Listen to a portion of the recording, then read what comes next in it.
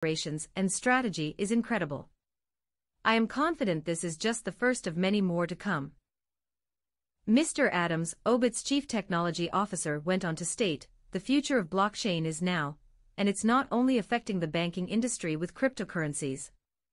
What began as the basis for cryptocurrencies is essentially becoming the next generation of virtual ledgers capable of recording and verifying a high volume of digital transactions, and is spreading across a wave of industries. In the next few years we will begin seeing multiple blockchain uses that stem far beyond the financial markets.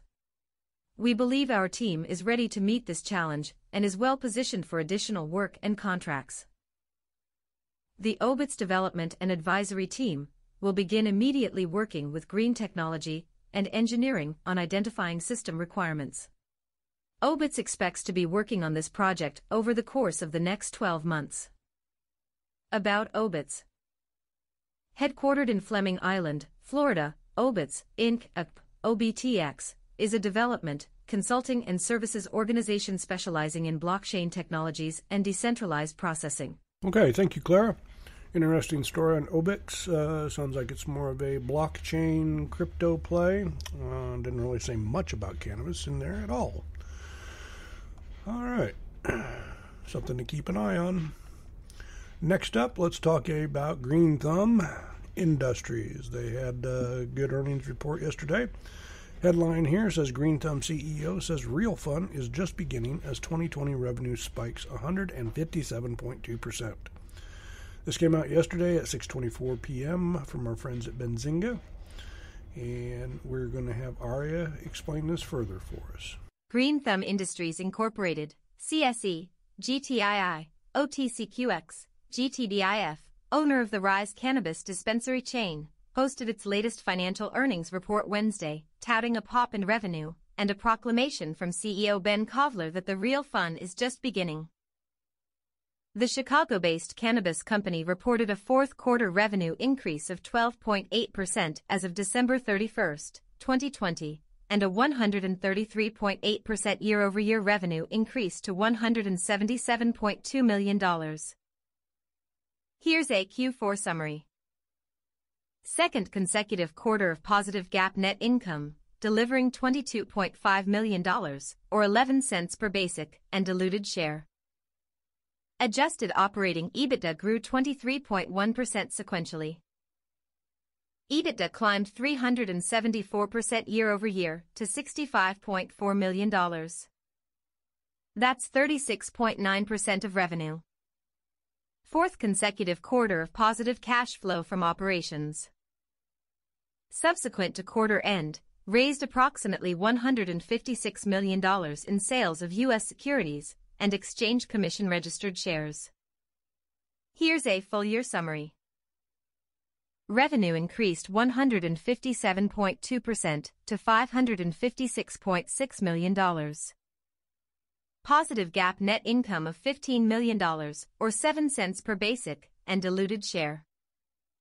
That's an improvement over a GAAP net loss of $59.1 million, 31 cents per basic and diluted share in the prior year.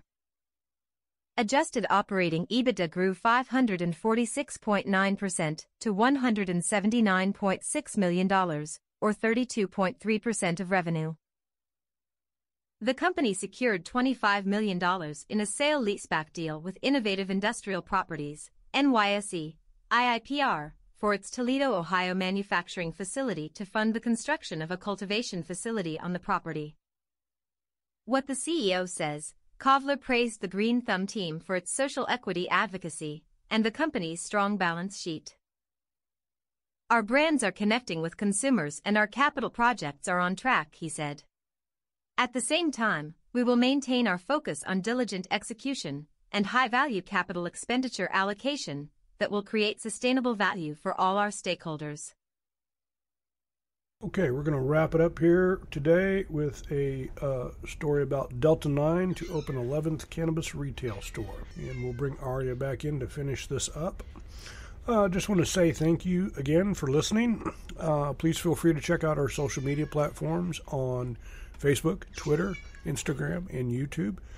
Feel free to reach out to us, leave us a note. We'd love to hear from you. Let us know how we're doing here.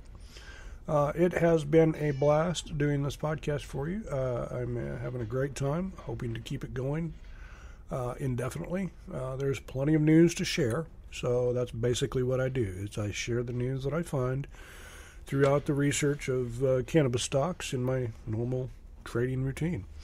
So I really hope you guys enjoy what I'm doing here. Just please feel free to shoot me a message anytime.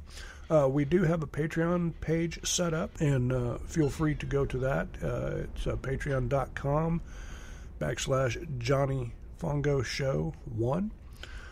Feel free to check it out if you feel like helping us out here and supporting the podcast. We would really appreciate it. Back into the story. Delta 9 to open 11th cannabis retail store. Aria, will you finish this up for us? Delta 9 Cannabis Incorporated, TSX, DN, OTCQX, DLTNF, Delta 9, or the company, is pleased to announce the grand opening of its 11th Delta 9 Cannabis retail store and 8th cannabis store in the province of Manitoba.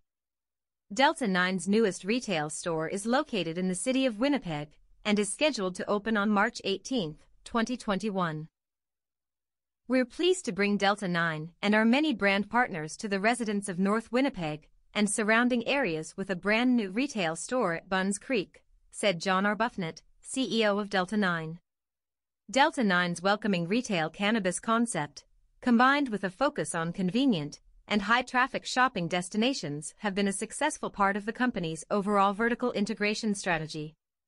Our retail strategy is to offer the best selection of cannabis products at the lowest prices from the most popular cannabis manufacturers in Canada. Delta 9 now has 8 stores open servicing Manitobans and 11 in total across Canada. The company plans to have up to 20 Delta 9 cannabis retail stores open this year and has a long-term vision of opening many more Delta 9 branded retail stores across Canada. Located in one of Winnipeg's most vast and established communities, North Kildonan on the corner of Henderson Highway and Bonner. This location enjoys a traffic counts of over 35,000 cars a day and is well appointed to service over 54,000 people living nearby with an average household income of $100,000 per year. This section of Henderson Highway is the focal point for over 500,000 square feet of retail businesses, making it one of the city's larger shopping destinations. Within a 3 kilometers radius, the area tenants include Liquor Mart, Sobeys, Shoppers Drug Mart, and Dollarama. The new store is located at 2001 Henderson Highway as part of the Buns Creek Mall. The location offers plenty of free parking spaces and easy access from the street.